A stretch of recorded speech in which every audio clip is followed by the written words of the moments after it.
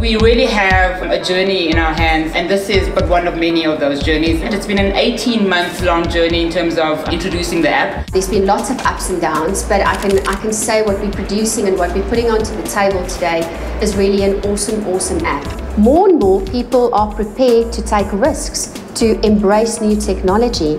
They're technology savvy. They've got information at their fingertips.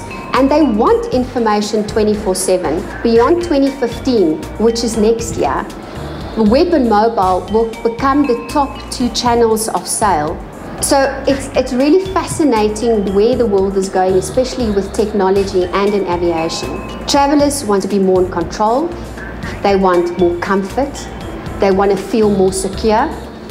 They also want personalization. Our strategy is to ensure an efficient and customer-focused business. But we're there to build and manage world-class airports. And this was instrumental when we started with the framework and the objectives of the app. The project doesn't get signed off today. It's a dynamic environment. We've got 4 live feeds into our app, and just the flight information has got about 20 variables. So we're very proud to announce, and we're very proud of Phase 1 Airports Company South Africa Airport app. It's available on iOS, it's also available on the Android platform, BlackBerry as well, but we did not develop as yet for Q7 and Z10. This is one step in our journey that is about responding to the environment and trying to make sure that we remain relevant. Whether the world is moving this way or that way, we try and find a happy medium where everything happens very well. What we've realized in ACSA is that we have to listen to our stakeholders and to our passengers. Our passengers are telling us a story. We're very fortunate that through the world there's a lot of surveys, very good quality surveys, where we get very good quality data.